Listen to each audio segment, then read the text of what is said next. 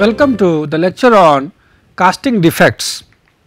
So, we will discuss about defects in castings and we will discuss about types of casting defects, causes and its remedies. So, as we know that when we cast any material, we are basically liquefying the metal by heating it to a very high temperature above its melting temperature. Then we are holding at that temperature, we are basically heating to a temperature higher than its melting temperature, that is the degree of superheat. Then we are pouring it in the mold.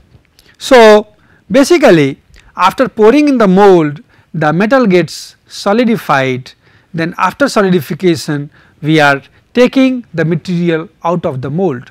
So, when we use the sand mold, the mold is broken because mold is only once used, and when we use the multiple use molds like metal or graphite, then we need not to break the mold every time. So, we have during this process a number of transformations taking place, the metal converted from solid to liquid state, then further converting from liquid to solid state, and in that process at many places and also when it is poured during the pouring process, then further while its entry into the mold, and then further during the solidification inside the mold. So, all these phases there is likely that there may be certain kind of defects because of the because we are not able to maintain the parameters in the idealized manner. So, there may be certain defects, and these defects can normally be categorized under the heading gas defects. So, gas defects means the defect is in the form of gaseous pockets, or because of the gases which are formed they lead to such kind of defects. So, that is known as gas based defects, and under that you have blowholes, open blows, air inclusions or pinhole porosities. Similarly, you may have shrinkage cavities because during the solidification process you may have the shrinkage. So, because of that, if there is not adequate care taken up, then that may lead to the formation of shrinkage cavities. There may be defect because of the molding materials, and that is cuts and washes, metal penetration, fusion, run out, rat tails and buckles, swell and drop. Then you may have the defects in the category of pouring metals. So, that is when we are pouring, and that is Mishran and cold shut, and also the slag inclusions, and then metallurgical defects like hot tears, hot spots, etc. So, let us discuss one by one about each kind of defect. So, once we see the gas defects. So, gas defects in that blowholes or open blows, they are basically because of the entrapment of the gases inside the metal. So, what happens when we are basically heating the material at higher temperature normally has a larger solubility of the gases. So, many gases tend to get dissolved at higher amount at higher temperature. So, when we are cooling, as the temperature comes down, the solubility of these gases go on decreasing drastically. Now, these gases require to go out of the mold. So, they must go out of the mold so that their entry through the mold and may ensure a defect free casting as far as these gaseous defects are concerned.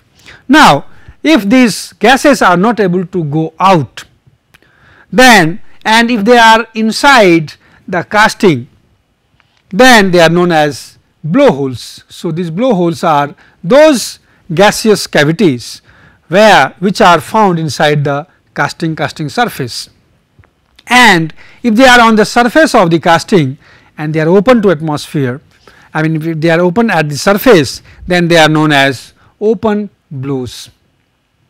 Similarly, air inclusions, this is also again a variety of the gaseous defects because of the air entrapment or because of the sucking of air, and that is air inclusion. And then pinhole porosities. So, pinhole porosities is typically because of the gases like hydrogen. So, we know just like other gases, the hydrogen when it is basically into the melt, and if it is not able to go out of the melt.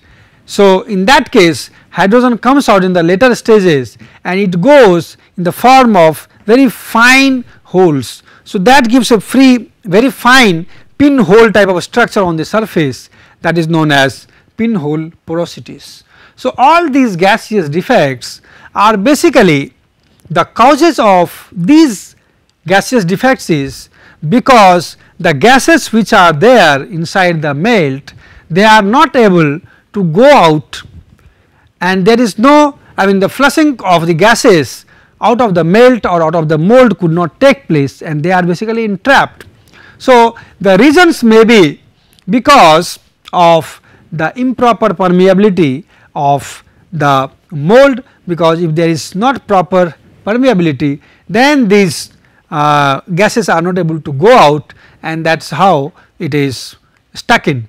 Also, you if you do not do the proper degassing, so many a times we need to go for degassing techniques, and if you do not do the proper degassing, then these gases are entrapped.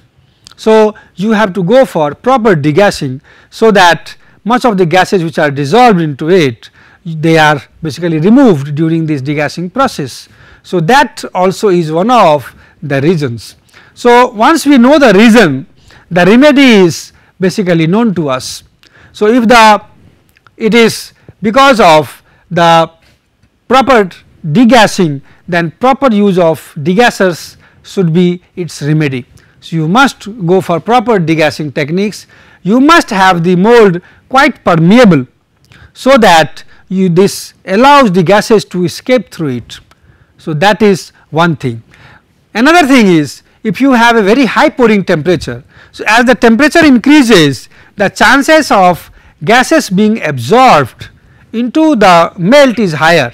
So, you must also maintain a proper pouring temperature, you must not increase the temperature to a larger extent, because at larger temperature of pouring you have more chances of gases being absorbed.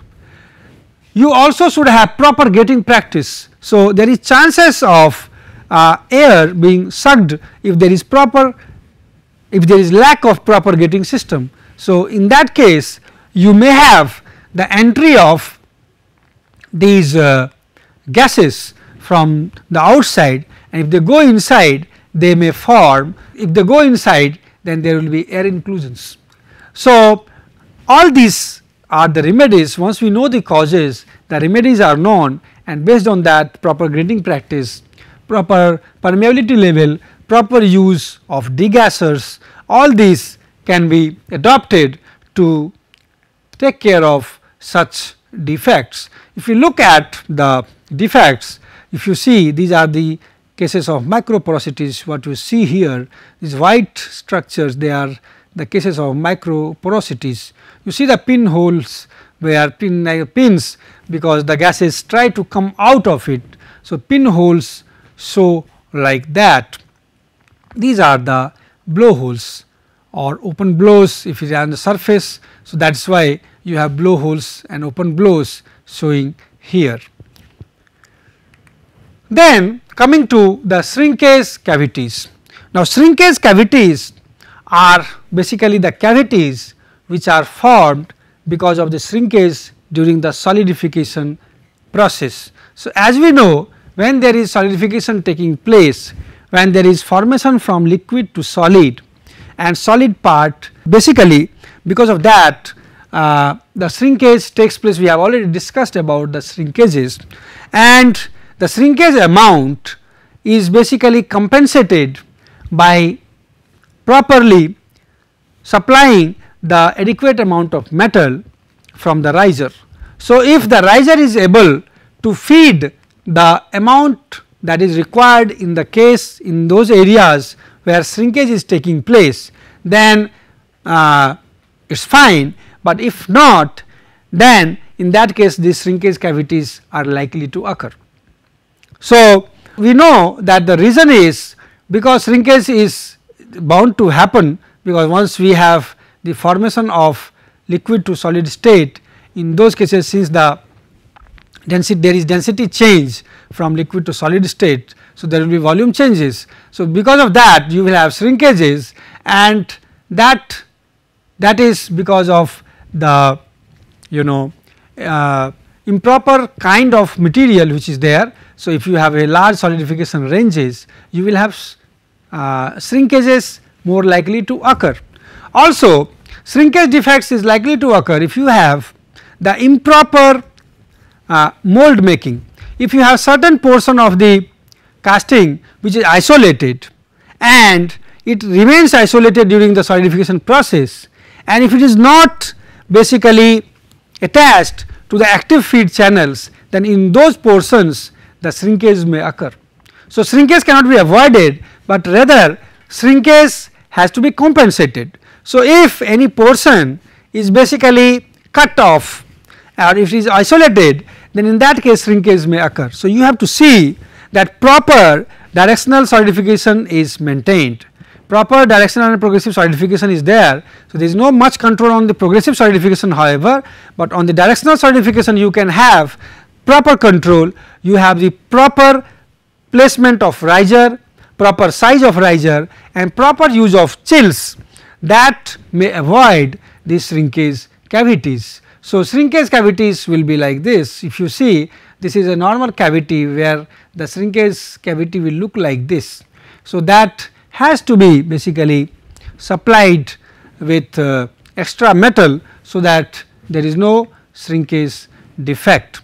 So, the defects like cuts and washes, metal penetration, fusion, run out, rat tails and buckles, swell or drop, they are under the category of molding material defects. So, these defects occur because of the improper molding materials like cuts and washes. So, that is basically because of the poor molding material. So, at many points there will be the washes or this sand is getting washed away. If it is not properly rammed up, if it does not have adequate strength, in that case there will be washing of the sand. So, if there is no adequate strength, green strength or dry strength of the molding material, in those cases such defects are likely to occur. So, these defects are because of the improper strength of the material and also because of very high velocity of the molten material. So, in that case it is not able to sustain that high velocity or high impact, and then they get washed away, and basically it is because of the improper strength of the molding material. So, they get washed away and you have such defects. Then you have different kind of molding material defects like cuts and washes, metal penetration, fusion, run out, rat tails and buckles, swell and drop. So, they are basically because of the improper molding materials.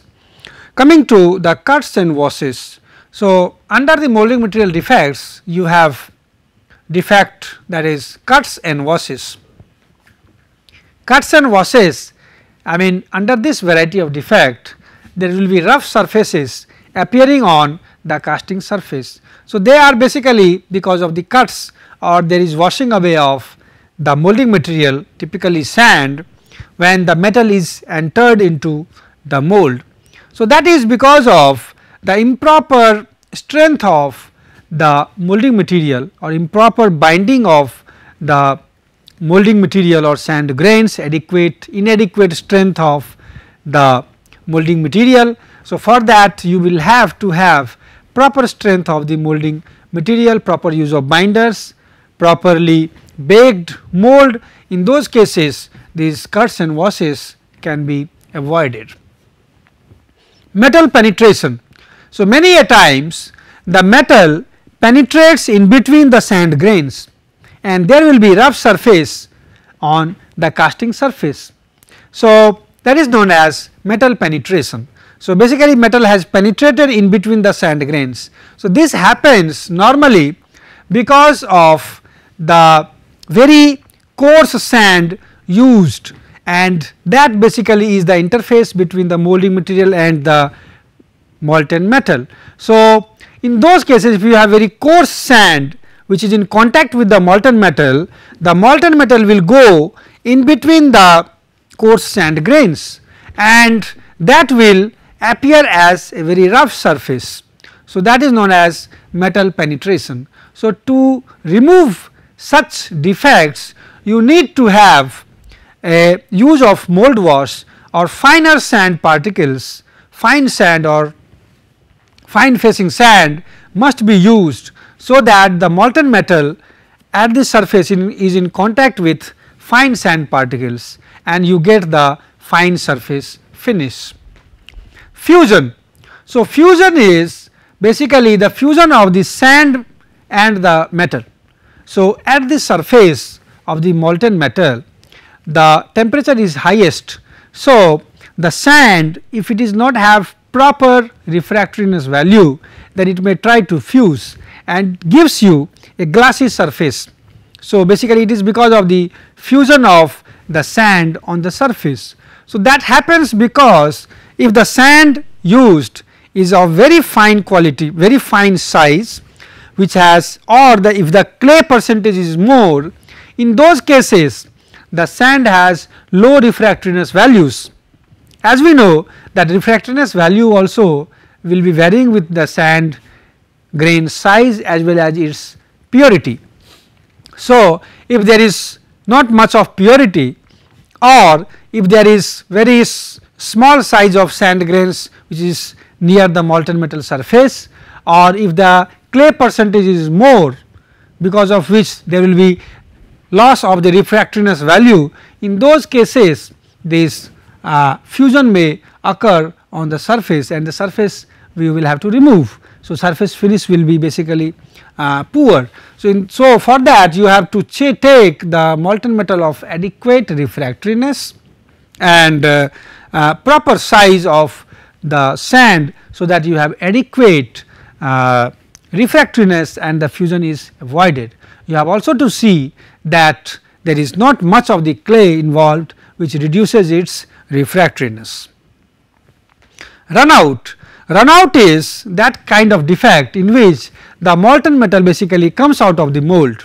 So, because of the faulty mold making, this runout takes place. So, for that you have to see the properly the mold making procedure, so that there is at no point the mold metal. So, molten metal should come out. So, that is runout. Rat tails and buckles. So, rat tails is basically you have the appearance of very small lines like rat tail. On the rat tail there are certain impressions. So, similar kind of impressions is observed on the casting surface, that is why it is known as rat tail.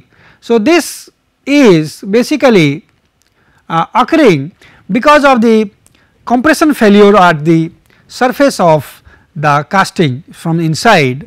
So, what happens at the high temperature, if there is not proper expansion properties in the sand. So, at that high temperature the sand will expand, and further it must, while the metal cools, it must adjust according to the metal or properly, so that the sand and metal interface is smooth.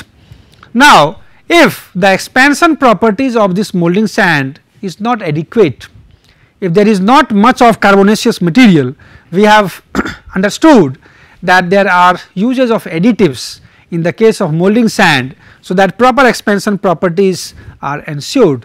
So, if there is not of the adequate of these carbonaceous materials or these materials which give proper expansion properties, in those cases the sand gives away, the surface gives away, and then there is cracks to accommodate that stress which is generated at that point, the sand surface gives away, and that basically generates small cracks on the surface, and that is known as rat tails, and when it is very severe it is known as buckles. So, this is because of, so for removing this, the remedy is that you must use proper additives, carbonaceous materials, dextrine and molasses, so that you have proper expansion properties in the molding material. Swell is the increase in the dimension of the mold.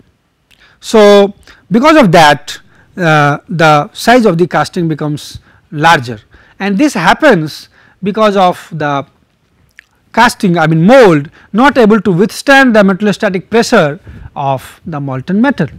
So, if your mold is not having adequate strength, it does not have proper strength, proper ramming is not done, then in that case when you pour the molten metal it becomes oversized. So, that is known as swell. So, for that you have to do the proper ramming, the mold must have adequate strength, so that this defect is not taking place. So, to ensure that you must do proper ramming, proper strength must be there in the mold. Drop is basically when you have the cope portion, and if some particle from the cope, that is sand particle, falls on the surface of the casting, that is known as drop. So, if there is improper ramming of the sand in the cope portion, in that case there is chances that the sand from the cope portion falls into the casting and it floats on the surface, it goes on to the surface, that is known as the drop. So, the remedy is that, so improper ramming in the cope portion is the cause, and you should go for proper ramming, that is its remedy, you must do proper ramming of the cope portion. Next is the defects because of the pouring metal. So, under that you have defect like misrun and cold suds. So, misrun and cold suds are because of the pouring metal which is going inside the mold. Now, misrun is that because of certain reasons the molten metal is not able to go till the last point in the cavity. So, that is known as misrun. So, basically the cavity is sort of molten metal. So, that is misrun. So, misrun may be because of improper fluidity of the metal. We know that molten metal goes inside the cavity because of the fluidity property. So, if the fluidity is not high, in those cases the metal may not reach to the extreme end. So, one reason is fluidity, and fluidity is basically affected by the temperature. So, other factors remaining constant, you have the temperature which is in your control. So, if the proper temperature is there, then fluidity will be better. If the temperature is lower, the fluidity becomes less. So, you must maintain proper pouring temperature to maintain proper fluidity, so that metal goes inside the cavity with proper fluidity and goes to the farthest point with ease. Another reason may be because of very coarse grains. So, if the coarse grain of sand is used and if it is there on the surface where metal is flowing, then there will be large resistance offered by these surfaces to the molten metal flowing. So, that may also limit the distance up to which the molten metal goes with ease. So, you must have a proper surface, proper finish to the surface, proper use of sand grains, so that the fluidity is adequate and the cavity is filled properly. The next is cold sut. So, cold sut, misrun and cold sut are both same, but in the case of cold sut, it is for such castings where the molten metal goes in two different directions and they have to meet at some point. So, basically in ideal case or in most of the cases they must meet at a proper temperature, so that they fuse properly. If that temperature is not proper, if that temperature is not adequate, in that case this fusion is not proper, and there may be a line, a defect line that shows that they are not properly fused, or that is a defect known as cold shut. So, it is because again of the more time taken or more temperature lost during the flow of this liquid metal from the two sides, two directions, and they are not able to fuse properly. So, again the reason is maybe because of the improper fluidity and improper design of the mold, because of it if it goes in one direction and the metal comes from other direction, and if in some cases if it is losing more of its superheat, in that case it is not able to fuse properly. So, those defects which is occurred is known as cold shut. So, they can again further be prevented by having the adequate fluidity to the metal, having adequate temperature to the melt. Slag inclusions. Slag inclusions are again the formation of slags. So, that is because of the improper fluxing of the material. So, slags are there, these slags are basically not able to be. So, once we are not able to trap these slags properly, then these slags go into the melt. So, we must have adequate methods first of all to remove these slags. So, if you do improper fluxing, in that case slags are more there and slags may go inside the melt, and then that makes the slag inclusions. So, these slag inclusions are can be removed by proper fluxing of the material and proper filtering of the slags when they go inside the melt. So, that way you can remove them. So, if you look at such kind of defects like Mishran or cold shut, if you look at, see the liquid metal has not been able to go up to this level, so that is Mishran. Similarly, the metal is coming from both the extremes, and if they are not able to properly fuse, then it is a defect known as cold shut. Then the next defect is metallurgical defect because of the metallurgical parameters, and one of them is hot tear. So, as the name indicates, there is a tearing action, because of that there will be cracks observed, that is known as hot tear. Now, hot tear is basically observed near the solidus temperature line when we are basically cooling an alloy or the material which has a solidus, solidification range. Then what happens that during the cooling initially it is completely liquid, and as the temperature goes down, the matrix will be consisting of liquid as well as solid particles. So, you can see in the case of binary alloys. So, what happens now in those cases, as the temperature comes down here, you have completely liquid, and as the temperature comes here, you will have more of liquid and less of solid, more of liquid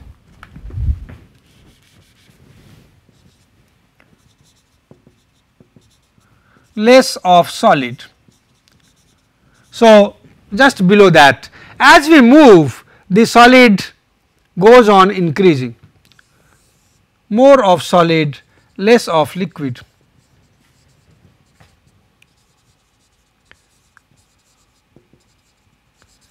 Now, what happens that when we come near this region, then in that case you have a network where mostly you have liquid, and then you have mostly you have solid, and then you have some portions of liquid. Now, in these situations, or if you come closer to this, even closer to the solidus line, most of the network is solidified, and there will have some pockets of liquid lines. Now, under these cases, what happens that the structure is weaker, and in those cases if you experience certain kind of tearing, then in that time the metal or the material has very low yield strength at that temperature.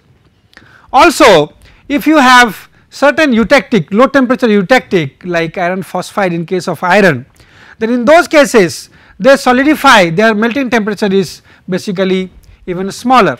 So, low temperature eutectic presence, that also makes, because that makes that situation, I mean that region even weaker. So, in those situations even a small tearing or even a small, because of the change in the design of the casting or the shape of the casting, if there is any experience of tearing observed, in that case the casting fails. So, there will be tear observed and then that is known as hot tear. So, as we see, so in the case of this, so what happens? So, as we discussed, you have more liquid here, here you will have mostly solid and some part, so some part solid and mostly liquid.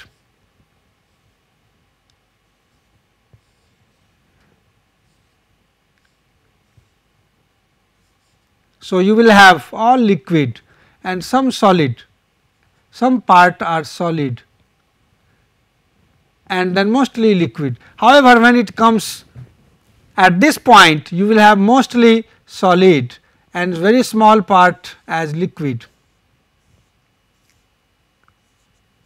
So, you will have all this as solid and some part may have liquid.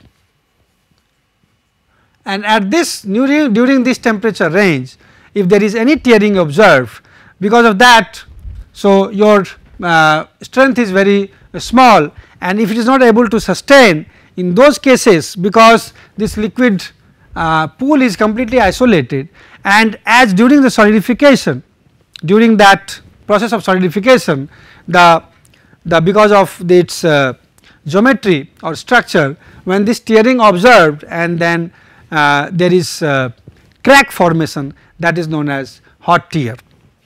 So, this is normally more aggravated when you have larger solidification range. So, you will have to see that there is not much of the solidification range of the materials. So, you should take the proper material of lower solidification range.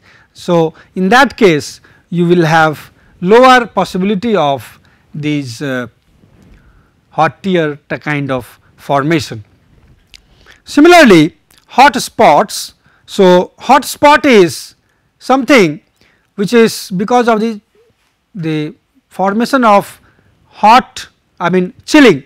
So, in many cases when we are cooling and because of the presence of chills or because of the improper cooling at certain places where the cooling is very high, you have formation of hot spots. So, this is basically typically the problem is found when we are making the gray iron. So, if you have the chilling at certain point, the gray iron is not converted, basically you do not find gray iron, you find the white iron because of the chilling. So, that point is known as, so that is hot spot. So, these are the different kinds of casting defects which have the causes and properly remedies are to be taken, and that is how you can get a defect free casting. Thank you.